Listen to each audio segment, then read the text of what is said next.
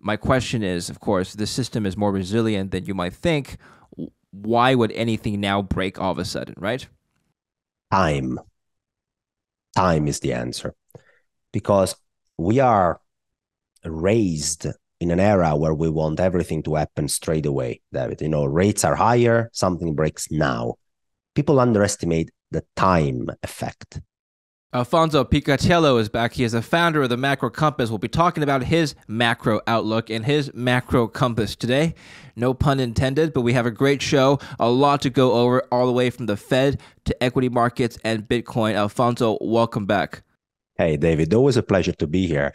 But man, you're working so hard. I mean, delivering all these videos and all this content, it's good work. I like it. Well, I appreciate it. It's because of amazing guests like you that we have a good program. So thank you for being here. Alfonso, you have a new bond course that we have to talk about. Very exciting expansion from the Macro Compass. So congratulations to you as well. You've been keeping busy, I know. So we'll talk about that. And we'll talk about your bond macro outlook as well. Let's start by talking about recent news, the Federal Reserve. No real surprises there from yesterday, or were you surprised by anything? Yeah, I mean, for me, the biggest revelation was that Powell said that if you take the Fed funds and you adjust them by inflation, so that's something called the real Fed fund, as we can see in that chart, he wants that to be as high as 2.5% positive, and he wants real Fed funds to be at 1.5% at least or higher until the end of 2025, David. So that means we start today, we have Fed funds at 5.25, we have core inflation that is below 4. So already today we have policy rates in real terms that are almost 1.5%. And we continue with policy being in real terms this tight until the end of 2025. So Fed funds rate will be way above the rate of inflation for 2.5 years to go. And that is quite something, David. That is quite something. Why is it necessary to think about the Fed funds rate in real terms? Because the idea is the following. As an investor, when you need to choose, David, do I buy stocks? Do I invest in corporate bonds? Or do I just keep cash? If the real interest rate you can make on cash is positive, and it's good, it's plus 1%, plus 2%, without you taking any risk, any volatility, nothing, just keeping your money in a T-bill or in cash. When real rates are very positive, you are not going to be very aggressively investing in risk assets, are you? There is less urgency for you to go and look for risk and returns elsewhere when simply keeping cash is enough. So that means as an investor, you are going to be less aggressive. As a borrower, on the other hand, your life is going to be very hard because your borrowing rates, your mortgage rates are going to be high and they're going to be above the rate of inflation, which means your debt due, your liabilities are going to grow and are going to be more expensive than inflation, than your wages potentially. So basically, in real terms, borrowing is really expensive. So as a borrower, that's a taxing condition to be. As an investor, you will not be buying risky assets that much because cash already makes you positive real returns. That's why the Fed thinks of Fed funds in real terms, because that's a yardstick. When this real Fed fund becomes positive and stays positive, there's a good likelihood the economy really slows down. Isn't that the impetus to a higher savings rate, that the borrowing costs are high, but the savings cost is also higher in the sense that you're probably better off, instead of purchasing a second home as an investment, just putting that in a money markets fund? What do you think? Pretty much. So the housing market is one of the engine of the US economy, right? Not only in the US, but everywhere else in the world. We made these housing markets really big and systematically important. I mean, the Chinese housing market was $50 trillion worth because it started coming down at the end of 2021. So the real estate market is big. And 75% of the transactions in the real estate market, David, are backed by a mortgage. So people take on mortgages. They take on a lot of mortgages. Well, as you say, and correctly so, they will not be taking on a lot of mortgages if mortgage rates are going to go over 7% in the US. That's already happening. mortgage applications in the US are the weakest in 30 years. So people are not applying for mortgages. They're slowing down. They're not buying a second house. Instead, they're saving more. Or they're taking their savings and instead of spending them in real economic stuff, in stuff that makes growth become stronger, they're taking their cash and parking it in money market funds or in T-bills. The combination of no mortgages, no loans, no credit, and a defensive approach from investors generally slows down the economy very hard. So that's why real Fed funds, real cash rates are important. And historically speaking, real Fed funds above zero is already quite restrictive. Powell yesterday told us he wants real Fed funds above 1.5% positive for 2.5 years. I mean, the last time we applied a similar policy was 2006, 2007. That's when we applied a similar policy.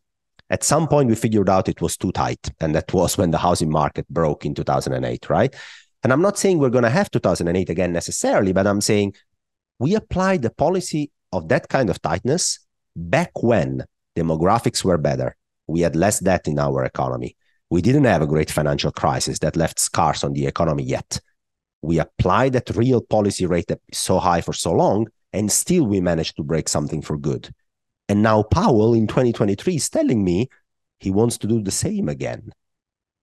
That was quite a surprise to me. Well, Alfonso, here in Canada, we have, well, where I live in Vancouver, many people I've talked to have risen their rents because their mortgage costs were either variable or they had a fixed and then it ended this year, exactly this year, and they had to refinance and it's now double. Okay, so rents have skyrocketed. The average rent in Vancouver is downtown is around $3,000 for a one bedroom in a downtown. Okay, now a year ago that was somewhere around $2,500 or even $2,000.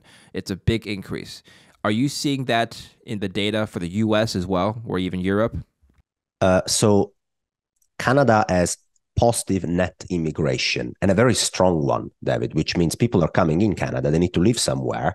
So there is organic demand for people coming in, and they need a place to stay. So Canada, because of this net immigration and scarcity of housing, can somehow handle temporarily higher rents. So the equilibrium is somewhere found.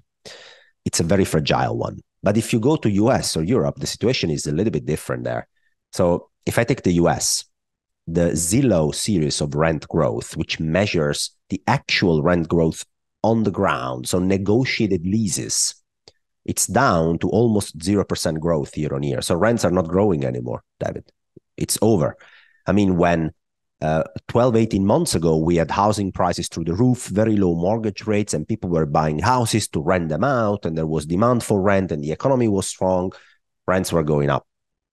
But now rent growth has completely stopped in the US, completely stopped. And in Europe, it's a similar trend. So you're not going to be seeing rent growth in places where this net immigration story is much less strong, particularly in Europe. Okay. Let's going back to the Fed now. No surprises in their decision yesterday to hold rates steady.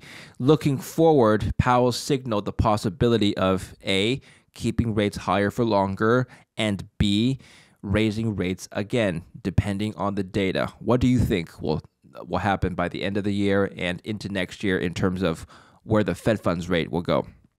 So look, if it's 5.25 where we are today, or 5.5 if they hike again, that's going to make the difference? A little bit. What's going to make the difference is for how long is the Fed going to be keeping rates at 5.25 or 5.5? Because the bond market was led to believe by Powell in summer that the Fed would cut rates next year, would cut them strongly. The 2024 dot in the dot plot used to signal 100 basis points of cuts next year. And it's been cut yesterday to 50 basis points of cuts. So basically the Fed is saying, look, we expect inflation to slow down, but we are not going to cut 100 basis points. At best, we're going to cut 50. And that is what matters for markets, because the expectations for investors and borrowers, if you have to refinance your mortgage, David, the US doesn't have this problem really, because a lot of people locked mortgages in for 30 years. And we should talk about it. This explains why the cycle in the US has been lasting so long, and these macro lags are taking a little bit longer to kick in. But if somebody tells you you need to refinance your mortgage in a year or two, and the central bank is signaling they're going to be cutting rates, you're going to wait. You're going to wait before refinancing because maybe you get a better chance. But yesterday, the Fed came in and said, we are not going to cut rates, and that matters more. Let's talk about the two things they look at, inflation and unemployment. So Jerome Powell said in regards to inflation, we want to see convincing evidence really that we have reached the appropriate level and we're seeing progress, and we welcome that. But, we need to see more progress before we're willing to reach that conclusion, the conclusion being that inflation is under control. Okay, is inflation under control? Because I'm looking at the CPI data 2 months in a row now. We've had higher inflation 2 months in a row. That's 3 is a trend, or almost getting there. Is inflation coming back? So if you look at headline inflation, oil prices are going up. What's worse is that news of the day, and if they follow up, this is big, is that Russia seems to have banned diesel and gasoline exports.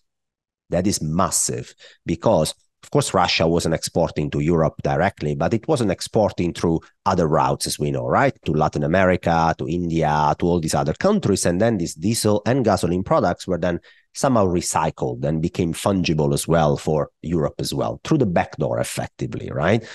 The moment Russia says, nah, we are going to limit exports of diesel and gasoline, then rest assured that Latin America is going to think twice before exporting on their hand as well, because they will need the diesel and the gasoline for themselves. So if they get less, they're also going to export less. What this means is effectively that prices at the pump for diesel and gasoline products might even get higher.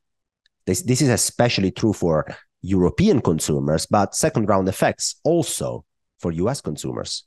So that is reflected in headline CPI. These energy products get into the basket of CPI when it comes to headline, and they push it higher. If you look at core inflation instead, David, and you exclude food and energy, you see some more promising trends. But if somebody would say, if you exclude everything from inflation, then you get no inflation, right? And that's a very easy game to play, but Well, yeah, core. Okay, well, let's talk about core CPI in just a bit. It's been coming down, but just inching down. Okay, it's still above 4%. Crude oil, $90 a barrel right now. I'm talking about WTI. Can we see 120? Look, $100 wouldn't surprise me at all. You are in the part of the cycle where the physical market is very tight, where you get indeed scarcity in these refined products, diesel, gasoline, stuff like this is very tight. You have seen Saudi Arabia cut supply, extending the cuts of supply in the market.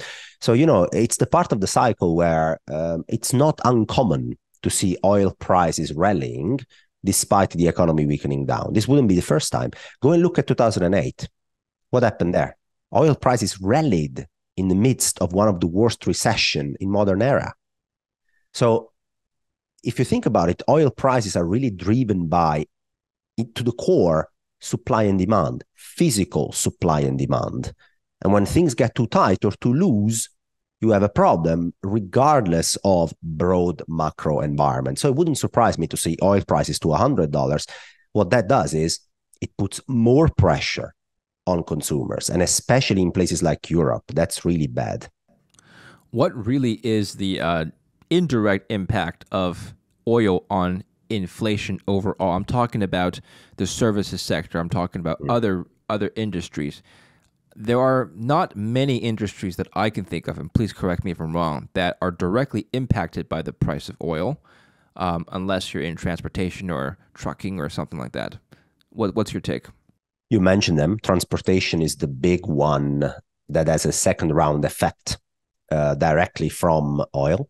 So the story is the following. If you run an analysis on the second round effects from oil prices moving its impact from headline to core inflation, you'll see stuff like, a 10, 20, 30% move in oil has a 20 basis point impact on core inflation, 0.2%.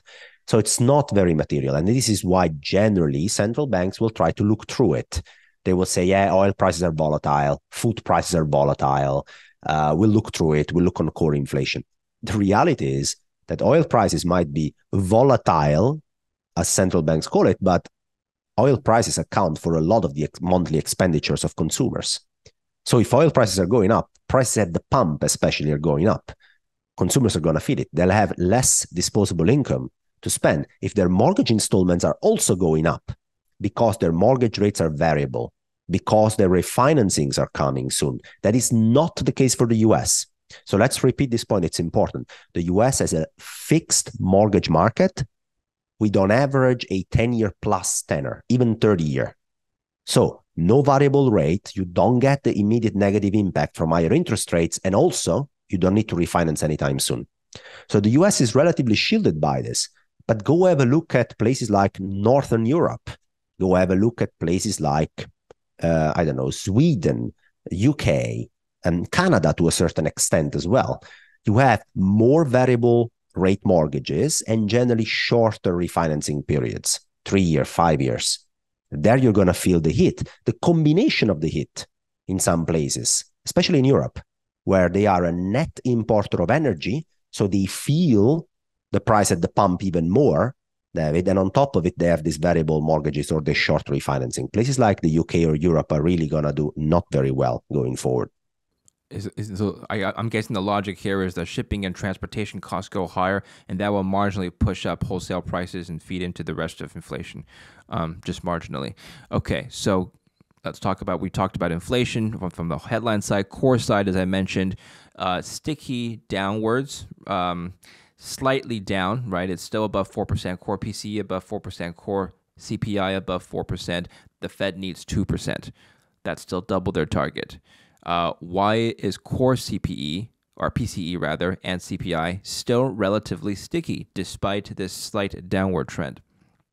So a big component of core inflation, roughly 40% of it, is shelter inflation, housing inflation, in other words. So that is generally calculated as an equivalent of rent inflation. Now, the problem with that, David, is the methodology of the calculation. So, as we said, negotiated leases on the ground are growing at 0 to 2%. So that's very low.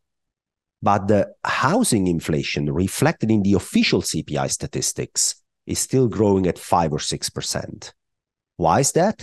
Because it takes a trailing methodology. So it doesn't account for today's leases, but for the average of the last 6 to 12 months leases. So there are old contracts which had a higher increase in rent 6 to 12 months ago that are still accounted for in the calculation. The moment they roll off, and they are rolling off slowly but surely, the housing inflation part in the CPI will also adjust to reality. But it's a lagged effect. It takes a little bit of time. So housing inflation, now you see it dropping a little bit in the statistics. It should continue to drop going forward. This will help core inflation to come down a little bit. Am I making sense? Yes, you are. And I'm also thinking, which is leading to my next part of the conversation, is the tightness in the labor market also a contributing factor to this stickiness in the core CPI?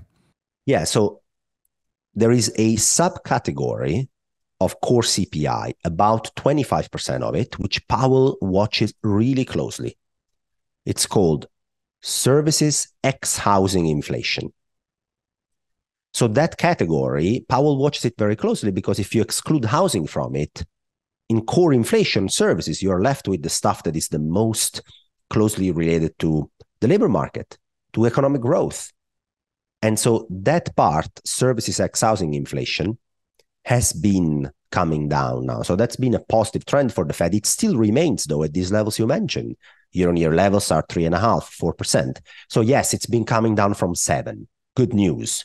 But it's 3.5. And 3.5 is almost double the Fed target. So the thing again is, to slow down inflation, you need housing market to remain really weak, and you need the labor market to be materially weaker. That's the only way you're going to slow down inflation, David. Okay. True or false? Notwithstanding inflation, so just keeping that in mind, but ignoring that for this equation for now, the Fed needs 6% unemployment before they cut rates. Make it 5.5, and I'm going to say true. Okay. You're a hard negotiator. I like that.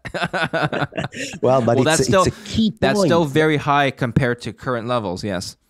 I mean, David, you're making a key point. You are saying that the Federal Reserve, contrary to any other point in the cycle, will be stubborn, will be very slow to understand that they're making damage. That's what you're saying. If you go back to 2018, do you know what took the Fed to stop the tightening and then cut interest rates in 2019? No unemployment rate spike. It just took the equity market down 20%. And they were like, what? What? Do you remember November, December 2018? Big drawdown in equity markets. Apple down 20% in 6 weeks. And the Fed said in January 2019, sorry, guys, we tightened a bit too much. Maybe we should loosen a little bit. A few months later, they were cutting interest rates. Correct me if I'm wrong, but I believe that area, just since we're talking about that, is because of the tariffs imposed by the Trump administration that severely damaged some stocks affected by the China trade. So The Fed yeah. The Fed had hiked rates back then in 2017 and in 2018. We were with interest rates at about 3.5%. So the Fed was hiking rates. We had tariffs. They were slowing down the economy. The economy was already slowing down. We were late cycle anyway. And then what happened is that the stock market said, well, we had enough. The environment isn't friendly anymore. We had a big sell-off in November, December 2018. The Fed immediately came to the rescue straight away, if you remember. January 2019, they said, we're going to pivot. We did too much. In 2019, the S&P rate 35% in a year because the Fed had pivoted very sharply. Why could the Fed pivot so hard? Inflation was 2%, David, 2%. It was very easy to pivot. Today, as you correctly said, the Fed isn't going to pivot very quickly. Inflation is still too high for them to pivot, which means they're going to pivot very late, which means unemployment rate will have to move higher before they actually cut interest rates. Well, are you seeing any signs of unemployment moving higher anytime soon? Well, this cycle has been a really interesting one because if you look at leading indicators like housing, historically speaking, if you look at housing, when housing weakens, 6-12 months later, labor market weakens. Very simple to understand why, right? Housing weakens, construction weakens, no new brokers needed, no new furniture needed, and that part of the labor market weakens, and then everything else with it. Now, the housing market did weaken a lot in the second half of 2022, a very, very big drawdown in terms of activity. But the housing market didn't react. Construction employment didn't really fall. You want to know why? I think part of it is the fiscal spending that has been done. The Biden administration threw the equivalent of $1.5 trillion of fiscal deficits in the US economy. This is ridiculous. This is a pace of fiscal deficits in line with, I don't know, like a recession or something happening. But there was no recession yet happening in the US. So all that new fresh money, all that stimulus actually managed to hold up the labor market. So all these relationships are not as linear as they were in the past. They have been very confusing at times. But now we enter the stage where the macro lags, I think, are more likely to kick in because now we're applying really tight policy. Powell is telling us, oh, we're going to do this for a couple of years to go. I mean, that's serious stuff. Okay. So conclusion is they will likely stay or keep their rates high for longer, potentially too long. Is that your conclusion or no? Pretty much, yes. So the point is the Fed is looking at the cycle and it says, oh, this labor market is so stubborn, it doesn't slow down. Oh, look at this. What we are doing is not even going to lead to not even a recession, a blip in growth at best. So we have to do more. We have to do it for longer. We have to do it for 2 years. And I think this is prone to mistakes because policy works with lags. You tighten policy, it takes time for this to feed into growth, and it's really variable. Sometimes it takes 12 months, sometimes it takes 24. But now, David, you're talking about doing this for 3 years, raising interest rates for the first time in March 2022, and the Fed is telling us we're going to keep policy very tight until 2025. That's what they're telling us. Wait, So how it's are they 3 telling us years. that? How are they telling us that? Oh, with the projections, the real Fed funds that are projected by the Fed to be above 1.5% by the end of 2025. Yes. Okay. That's okay. Yeah. Fair enough. But you have a chart here that you compiled. It says classic pause only lasts around 5 to 6 months before the Fed must cut rates, and you've shown previous Fed funds rates aggregated back to 1984, and the median pause was around 5 to 6 months. Yeah. Okay. Yes. So I've seen. Yes. So 3 years is not ordinary. this is exactly what I'm saying. I mean, it's like take any cycle from the 80s onwards. Go have a look on when the Fed hiked, and then they said, enough, we're going to pause. Every time they said that, the median pause, was 5 to 6 months. And then they were cutting. And this time they're saying, no, 5 to 6 months? No. We're going to wait for, I don't know, at least 1.5 years to cut interest rates. You're like, sorry, but are you serious? And then they say, yeah, but we also see inflation slowing down in 24 and 25. And still, we are not going to cut rates by much. I mean, this is quite a statement, David. Okay, I'm gonna say, look, I don't. Let's provide an argument here. I don't believe the Fed in their projection for 3 years because many people like you are projecting a recession by next quarter or Q1 2024 or Q2 2024. A lot of Wall Street firms are pushing back the recession call to next year. All right, so let's say we get a recession next year. I don't think the Fed's going to wait another 3 years after that or 2 years after that to cut rates if all of a sudden the economy slows down dramatically. Because keep in mind, they're still projecting soft landing. So their 3 year out projection for the Fed funds rate is based on the notion of soft landing, right? So I don't believe them. What do you think? Oh, I wouldn't believe them either. So just as a reference, in October 2007, the Federal Reserve was projecting GDP growth in 2008 to be plus 2%. Do you remember what happened in 2008, David? It wasn't 2% positive. It was much, much worse than that. So the Fed isn't good at forecasting, okay? That's a known fact. In 2021, they were projecting one hike in 2022. One. They ended up hiking by 450 basis points. So again, they're not good at forecasting. What I'm saying is they're telling us today that they will be stubborn. Contrary to the past, they are not ready to help the economy if needed immediately. What they're telling us is, well, we're going to keep policy tight, probably for too long. It's not going to be 3 years. I agree with you. But they're going to keep it for probably too long. They're going to cause damage. They're going to make unemployment rate move higher. And maybe only after, so not proactively, but reactively, they're going to come in and try to rescue. And that's generally not a great strategy. Let's talk about market implications of this now, given that we know we've done analysis on where the Fed funds rate might go and where interest rates might go. Actually, no, we haven't talked about where interest rates might go. Let's do that first. So with the Fed funds rate staying high, what's going to happen to the 10-year? What's going to happen to the 30-year? So what we're seeing now is bond market saying, well, you're basically forcing me to adapt to your own new view. So for in the beginning of the year, the bond market said, okay, you want to keep rates at 525, but I'm going to bet that you will cut rates in 24 and 25. So basically the 5-year, 10-year rates, 30-year rates were markedly lower than Fed funds anticipating a solid cutting cycle starting from 2024. But now, as the Fed has become really vocal that it's higher for longer, that they're going to be stubborn and they're not going to cut, David. Well, the bond market says, you know what? Well, then if you say so, I'm going to move these yields also at 10-year, also at 30 years, more in line with Fed funds. So if you have Fed funds at 525, then you start having 10-year rates at 4.5, for example, or you get closer. So the cutting cycle is much milder that is now priced in. This generally tends to happen later in the cycle. When the central bank has been so vocal, higher for longer, the bond market almost tests the hypothesis. It says, okay, let's push these yields higher. Let's listen to you. Let's force these yields higher. Let's force them on the economy. Because when third-year mortgage rates move higher, third-year rates move higher, also third-year mortgage rates are going to move higher.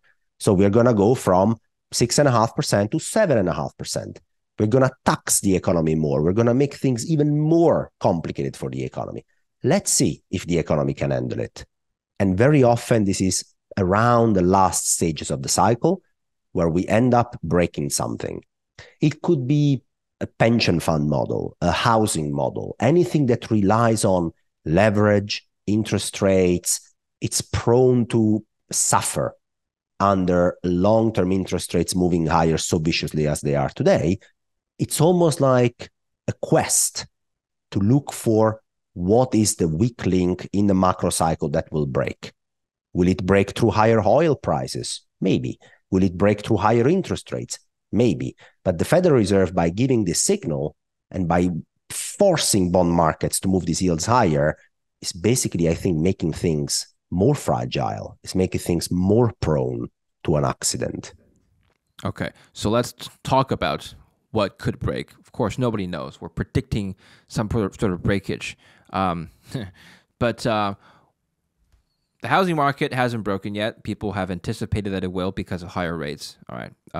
The banking sector was kind of broken early in the year. The Fed later came to backstop any further breakage. The other areas that you talked about, people's investments breaking, while the equity markets have rallied despite higher rates. So all the things that people have thought may be breaking have not yet broken yet.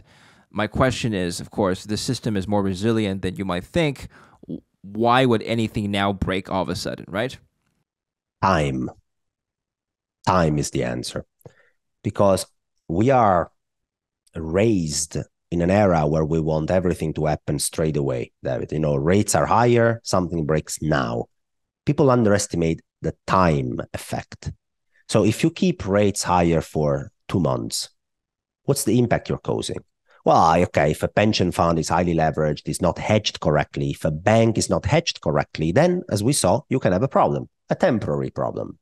If you're looking for structural problems, are you going to have an issue from a couple of months of higher interest rates? How many people need to refinance their debt just exactly in those 2 to 3 months? Well, a small percentage of the population, right? Very, very small. Now try and do the same for 2 years, 3 years. What happens? A lot more people, a lot more corporate are going to be called to refinance their debt at much higher interest rates. So you are covering a wider, more systemically important portion of the macro world through time. So that is the difference. And time plays around with people's mind. It does the opposite effect. If a recession hasn't happened in 2023, then it will not happen again. And everybody revises their forecast. No recession anymore. There was a survey run that said that 75% of investors now expect no recession at all in the US in the next 12 to 18 months. What's the percentage? 70%? 75% expects no recession in the US in the next 12 to 18 months. So time makes it so that people say, well, there has been no recession. There will be no recession. The contrary is that time actually makes a recession more likely if you keep interest rates higher because you are deploying this tightness on a larger cohort of the population. You're making more people refinance at higher mortgage rates. You're making more corporate refinance at the higher mortgage rates. Here's my pushback, if I may. Self-fulfilling prophecy. If 75% of the survey thinks there's no recession, they're going to spend more and then create no recession. Well, this was a very interesting phrase coined by, I think, Kyla is her name, and she talked about the vibe session back when it was the opposite, when everybody was talking about the recession. It was back in September, October last year, right? In 2022, everybody was talking about the recession. So we are like pushing ourselves into it. This was at least one of the topics. And now you're saying the same. Because everybody doesn't think we're going to have a recession, then we are not going to have a recession. We're going to spend more and stuff. I don't know. I just look at the financials. Like European companies could borrow at 1.5% for 10 years. 1.5% for 10 years. This was the corporate borrowing rates in Europe between 2015 and 2019. You want to know what the borrowing rate is today? 4.5%. It's 3 times as big. So if your business model worked at 1.5, maybe I'm not sure if it works anymore at 4.5, David. And as long as you don't have to refinance, that's fine. But the longer you keep this rate at 4.5, the more likely is that more companies will need to check whether their business model works or not. When they figure out it doesn't, what's their choice? They need to cut costs. They need to lay off people. And so time is important because you incorporate more people, more companies into the process. Yes. And so what you're saying is you're probably, I'm guessing you're bearish on bonds overall if you think rates will keep going higher. So on bonds, it really depends on your time horizon. For me, it's much easier to say equity markets, they have not much upside. I mean, you cannot expect equity markets to deliver strong returns going forward. The economy is slower than it was 6 to 12 months ago. And most importantly, the central banks are telling you, we are not going to accommodate at all. We're going to keep policy restrictive. We're going to keep these rates higher. And so that's not a good environment for equities. Is it a good environment for bonds? Well, until you break something, bonds will have a hard time rallying. So bonds will be able to rally and will provide you with a great diversification in your portfolio the moment that some big cracks are appearing. Because at that moment, you are anticipating the future cuts. You are a step ahead of the central banks, David. And then that's when you need to buy bonds in big size. Correct me if I'm wrong, but I thought that higher bond yields, especially on the longer end, usually are a signal for a stronger economy and stronger equity markets. In the past, we've seen a positive correlation between yields and stocks, and logically it makes sense. People are selling bonds because they are more optimistic about risk, and so they're selling they're selling safe haven like treasuries. Yields go up, stocks go up. It's not happening this time. So something that I explain in the bond market course is that when bonds are going higher, higher in yield, you need to understand why is that? So you need to decompose the move in bond yields. If bond yields go higher, David, reflecting stronger growth, that's fine for equities.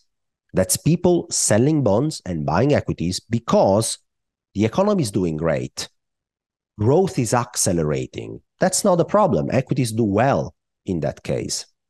Today, you're watching not exactly that happening. You're watching bond yields going higher, not because the economy is accelerating. I mean, the amount of job growth, for example, over the last 6 months is much lower than it was 12 months ago. The economy isn't accelerating as we speak. But bond yields are moving higher, reflecting tighter monetary policy.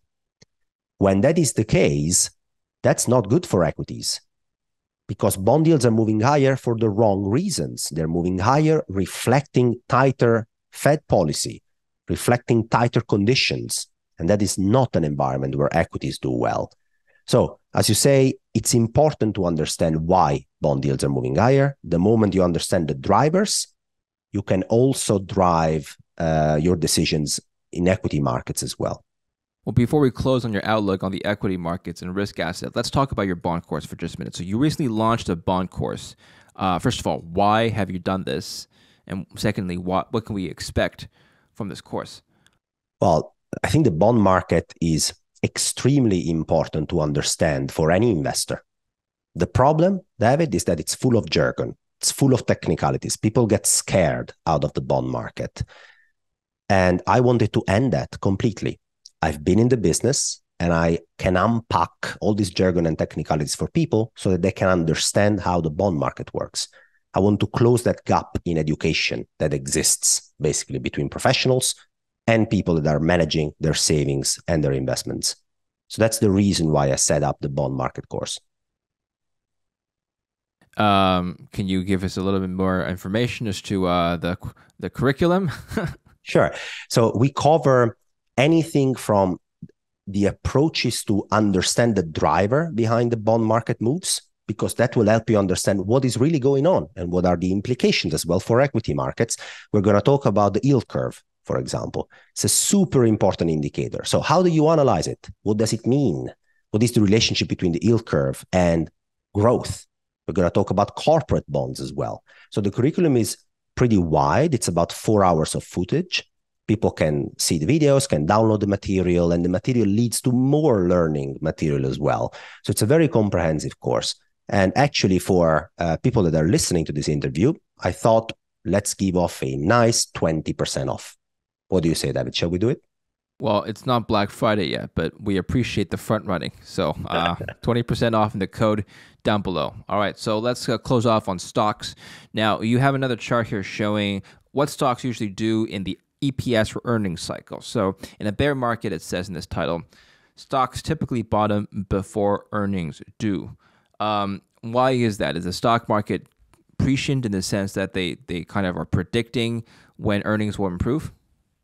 Yeah, so that chart is really interesting because people think that they need to wait for earnings to bottom before they can buy equities. Well, the reality is that generally speaking, if earnings are declining, then something is going wrong in the economy, which means the central banks are intervening, which means that stimulus, that liquidity is helping equity markets to rally, even before earnings actually pick up. Now, if we would follow that playbook, it would be perfectly on time today. So the equity market supposedly bottomed in October 2022, right? That was the low in S&P 500. I think it was 3,600 or something like that, okay? From that moment onwards, we have only gone up in equity markets. Now, if that is true, then you should have earnings per share bottom around now. It tends to happen 9 to 12 months after. Okay, so many people are telling me, well, this pattern is being followed. So the equity market has bottomed because now earnings are also bottoming. Analysts are expecting 12% earnings per share growth next year, 12%. And in 2025, they're expecting 15%. So analysts are expecting a big booming growth. Well, the only problem is that I don't agree that earnings have bottomed. I mean, if you look at how expensive borrowing is and how the economy is slowing down, the fiscal tailwinds we have had in 2023, can you see them repeating again in 2024? We have a presidential election. These guys can't even agree on a stopgap funding for a month. I'm not sure that Biden can pull out another $1.5 trillion in spending next year. So those tailwinds from fiscal are not there anymore. We have higher interest rates, higher borrowing rates, a labor market which is slowing. How are we going to get the 12% earnings per share growth next year, David? I don't get it. It's possible the analysts you're referring to are looking bottom up and they're looking at specific stocks and they're predicting positive improvement, and then on the aggregate, EPS gets pushed up. It reminds me of in 2011, I was back in school and we were analyzing some stocks as a school exercise, and we were looking at an analyst report for a junior energy explorer company. The analyst gave it a buy rating because they expect the company to have better drill results, micro level improvements. They failed to predict a huge oil crash that year, which in their base case assumption, oil was flat, if not up, and that wiped out the stock by 50%.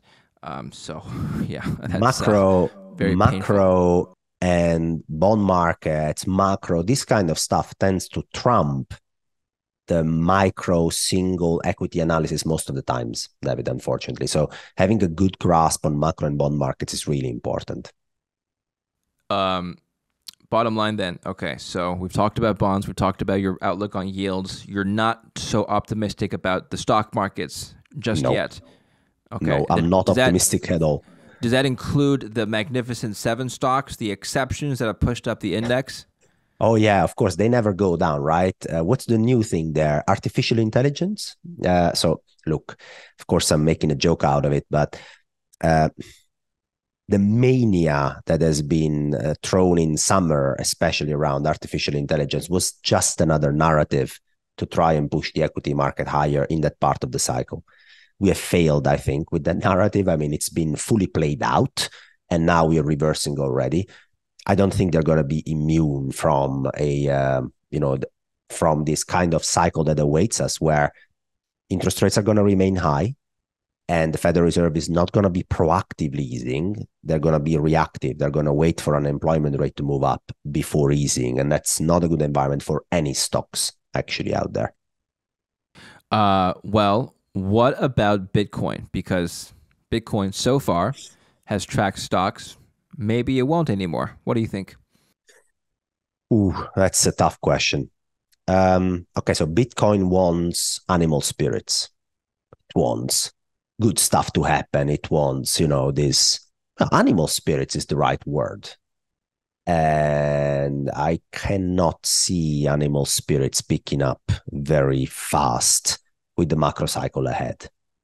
So also you have a competitor out there, which is dollar cash. It doesn't make you amazing returns, but it makes you 5% a year. Um, when in 2021, Bitcoin went through the roof, you were making zero on your dollar cash, right? So you didn't have an alternative at all. You have plenty of animal spirits. And today you have an alternative and no animal spirits. It's a very simplistic assessment, but there are moments to go long Bitcoin and moments to stay a little bit out. And I think the market has been just hovering there, directionless for a while, which tells you something. It's a market that is driven by animal spirits. There are no animal spirits out there. So, bottom line, how are you allocated? We don't have a quadrant right now, but maybe we can explain it. No, but I am announcing next week, I think by the time the interview goes live, my forever portfolio. So that's basically a weapon that people can have to be allocated in a way that is prepared for different macro environments where you don't have to have the crystal ball, David, where you can allocate to different asset classes in a balanced way. So that goes out to subscribers of the Macro Compass next week, if people are interested. In general, if I would have to apply tilts to my allocation right now, there will be one which I'm pretty confident is that you should lighten up on your equity exposure and you should increase your dollar cash exposure.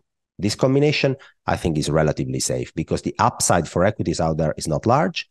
And in dollar cash, you can make 5% anyway going forward. Later on in the cycle, you need to buy bonds with two hands. But you can't do it too early because central banks are telling us, guys, no way we're going to cut rates. No way. So only when we break something, then I'm going to buy bonds aggressively.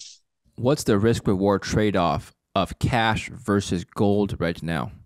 Oh, gold. That's a great thing. I forgot about it. I like gold. So look, people have been telling me, Alf, how can you like gold? I mean, real yields are so high. They're going to 2% real yields. I mean, if you plot a chart of real yields against gold, gold should be trading at 1,200, not at 1,900. So are you crazy? Well, shall I reverse the question to you, David? Or to people who ask me that question? With real yields having been at 2% for so long already, why has gold still been trading at 1,900? Are people stupid? Like nobody draws the same chart you and other 10,000 people have been drawing for years? So you should ask yourself, why is gold not drawing down, right? And I think the answer is more structural. The answer is foreign central banks that saw what happened to Russia.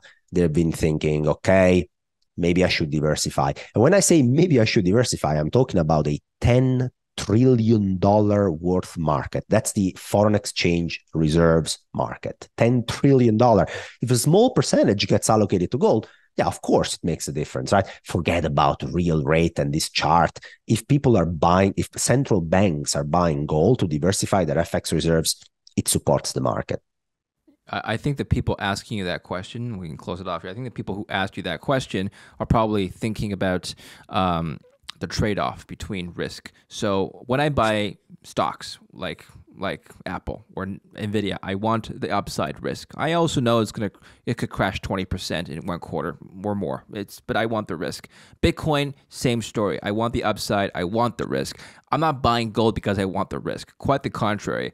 I want a steady, perhaps capital appreciation, but more or less to preserve capital. But I'm looking to your point about interest rates being high and borrowers' costs being high, but savers' returns also being high. I'm getting similar risk by just parking my money in cash, and collecting a steady high return. That's why we see an inverse relationship between yield and gold, because gold doesn't generate a yield, right? So what's your take on that? My take is that you should be a macro teacher of some sorts. I mean, you explained perfectly. This is generally why gold is inversely correlated to real interest rates.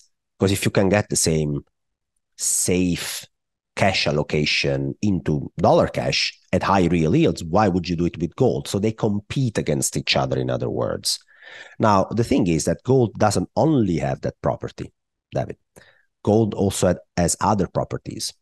As gold, for example, can work very well in a deleveraging environment or in a recession. If you allocate into cash, cash doesn't perform strong positive returns in a recession. Cash will always give you 5% until the Fed actually cuts. If you bought gold and you go into a recession, you can easily make 20 or 30% on your investment. So you get some of upside in gold rather than in T-bills, right? In case you get a recession, you get a much higher return. In case you get something funny happening on the monetary side, central banks decide to do a stronger allocation to gold all at once. You get that upside, which you don't get in dollar cash. So they start from a very similar position, but gold also captures a couple of different scenarios that dollar cash isn't capturing. So that is the difference. Very good. Well, where can we learn more about your work? We mentioned the bond course. So once again, click on the discount code below to get 20% off. Anything else we can get 20% off on, Alf? Now that we're talking about discounts. There's discount in the markets. There's discount in bonds. There's discount in Alfonso's course. Today brought to you by Discounts.